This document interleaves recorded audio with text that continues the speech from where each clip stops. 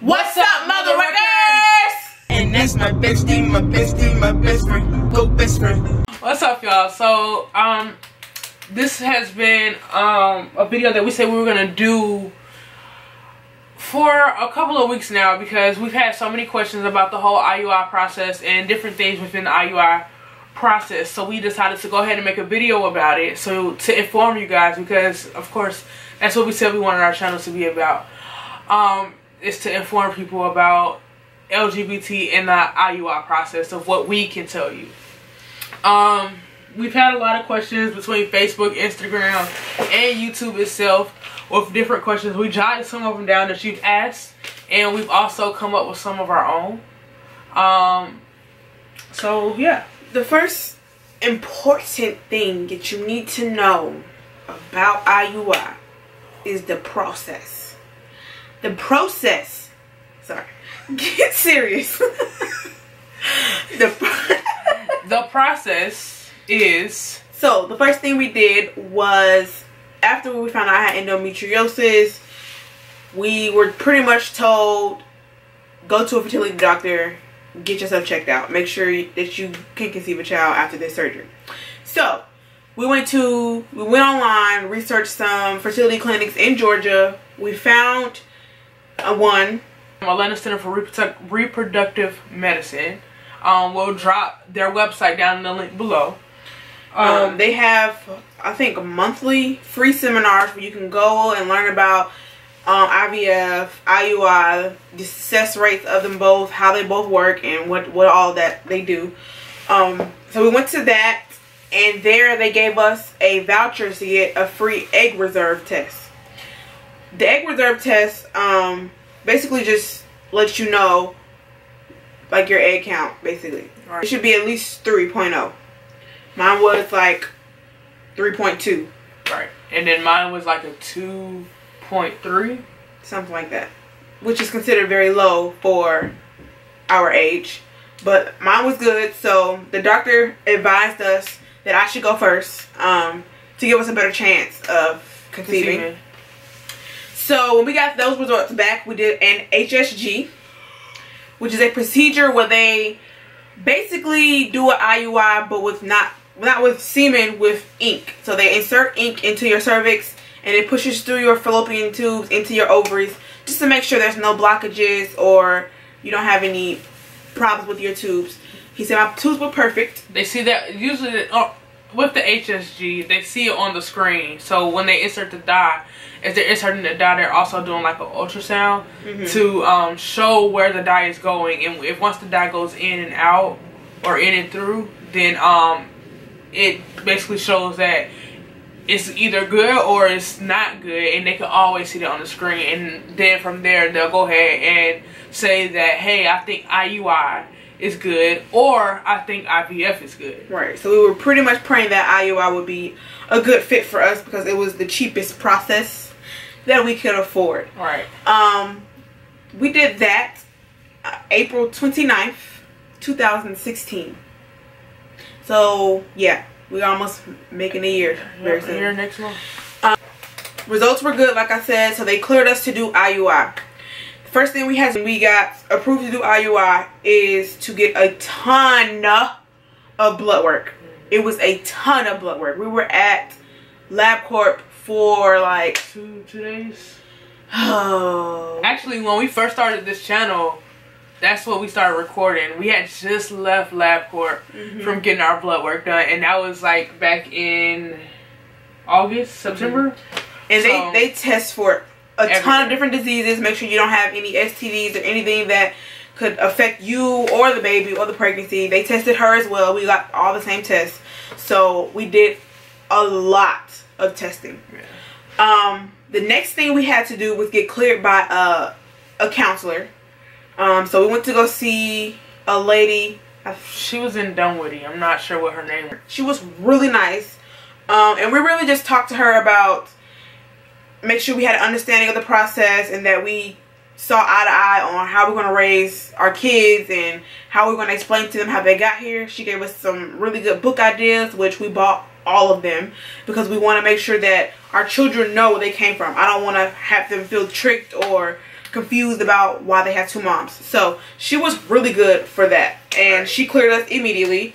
That was great. We were really nervous because we're young, so we didn't know. We thought that might have been like an automatic disqualifier. We're only 23 and 24, right. So and it's not like we have these amazing salaries. I mean, we do well, but we don't do great. You said we could do better, but she didn't really care about any of that. She just wanted to make sure that we were decent human beings and that we were mentally sound, right, and gonna be able to take care of the baby, pretty much. So that went.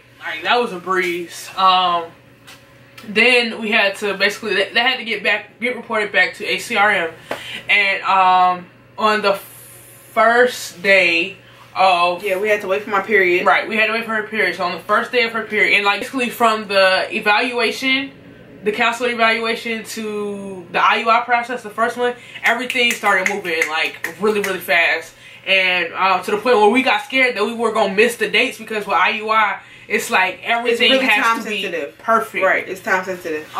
So we end up calling them. We had to call ACRM on the first day of her period. It was a baseline check on the 3rd day of my period, but I had to call them to schedule the appointment. Right. So the baseline check was an ultrasound, and it was what is it called? They went inside for the ultrasound. They didn't do it on the outside. Right. So they just wanted to make sure that I was progressing in my cycle the way I should.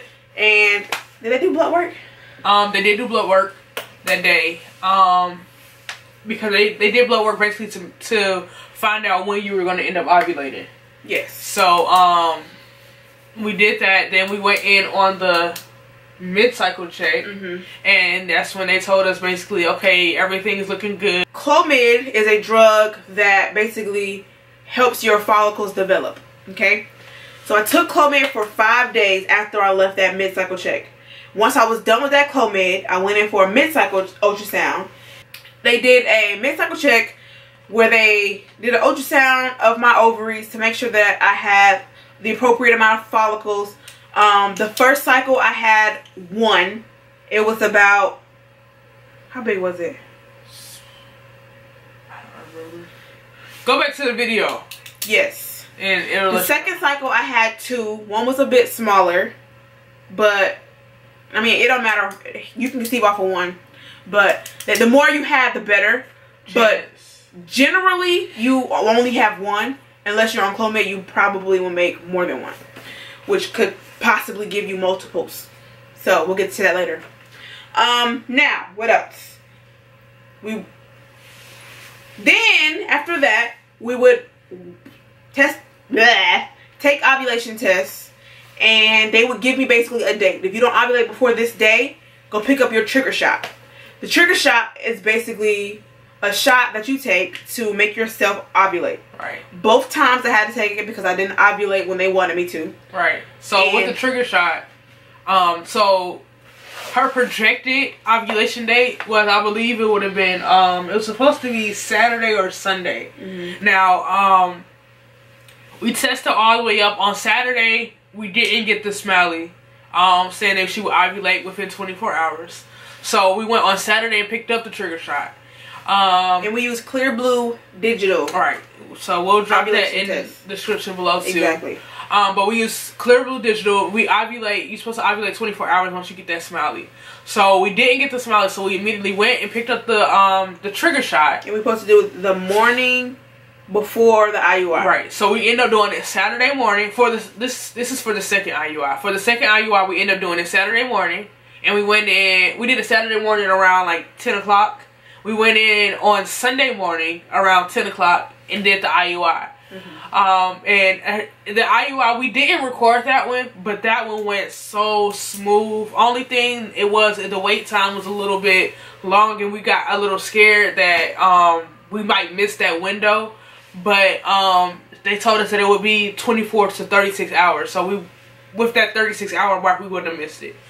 I mean, and it went just like the first one did. If you go check it out, we'll drop that in the description below too. Our live IUI insemination. We'll drop that below. But it went we just had a nicer doctor. Right. And I was able to actually insert the sperm into her, and it made it more personable. She let us keep the vow. She was a lot more positive, and it was like a lot more. I loved the whole experience. It was more enjoyable. The first time it was like he didn't really talk, he didn't say much. The second time she was very engaged and let us know exactly what she was doing. So that was great. So a week after that, I got a progesterone check.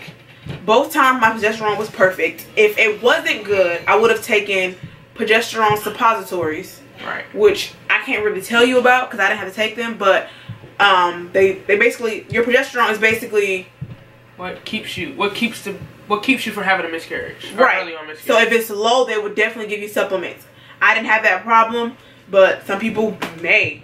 Yeah, some people have had that problem. Yeah, some people have. So, then a week after, exactly a week after the progesterone check is the pregnancy test. Haha, dude. Pregnancy test, which we got it on November 13th. So that's the 2-week wait. This was the first time ever in the 2 years that we've been trying that we did not test before the 2-week wait was up.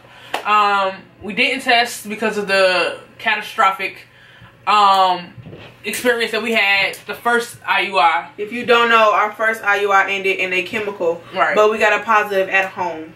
The next morning I woke up and I was bleeding and we were devastated. So the second time we promised said we wasn't going to do it no matter what. So we waited for that call, and honestly the 2-week wait went by extremely we didn't fast. Talk about it, we didn't think about it. We just kept moving along our day. Like if it came to our mind, we just shut up and kept moving. Then that's when we got that phone call saying that our her HCG level was at a 239. Which was great, meaning that she's pregnant. Anything above a 5 means you're pregnant. But if it is at a 5, it's at 2 weeks pregnant. It's not likely that it's a viable pregnancy. Right. So a week after that, I got an ultrasound to see the heartbeat, make sure that the pregnancy was in the right place. ACRM, I don't know about other fertility clinics, but they monitored me and took my beta and did ultrasounds constantly up until I was between her getting that positive pregnancy test, that high beta count, to my first OB appointment. Her first OB appointment, really right before then, they made sure that they tested her like every 4 days to a week to ensure that her numbers were still rising. And if they weren't, then they made us keep coming in until we actually saw the heartbeat. After we saw the heartbeat, they didn't test for beta anymore. And from then on, I think we saw the heartbeat. We saw the baby twice at ACRM. And then after that, they released us to go on to our OB. Our OB. And that was at about 10 weeks. And I think from then on, that's when it started to become like a actual pregnancy. And then at 12 weeks, that's when we actually saw the baby on the monitor. And it actually looked like a baby. And of course, we recorded that too for you guys. So we'll drop that below too. Speaking of betas, if you haven't looked at our previous trying to conceive videos and IUI, our betas scared the crap out of us. They were up and down and up and down and up and down. But we realized why when we finally got our ultrasound, because the doctor said that we were trying to have a twin and that other smaller twin. No. Follicle. Oh. But it never got to develop. So that's why my betas were like out of whack. But so if that happens to you, don't freak out, because we definitely did. Right. I shed a lot of tears about this. And the doctor, the nurses assistants and the people who called me weren't very clear about what they were trying to say. One lady called and was like, well, it didn't quite double, so you might want to just prepare for the worst. You don't tell somebody that. Right. So, I mean, clearly we're here. And it ended up working for the best. So, if you are going through this process, my biggest thing, I don't know about her, which I'm pretty sure she'll agree, my biggest advice would be to be patient. Don't freak out. Try not to stress and be positive. Because throughout our process, the first time it was stress. We were freaking out. We were like, I mean, we're trying to be positive, but you still have that negative doubt in the back of your mind. Speak positively at all times, because it really does make a difference. Especially going through the process, because I know a lot of people, it comes so easily, and it's aggravating because a lot of people get so pregnant at the drop of a hat.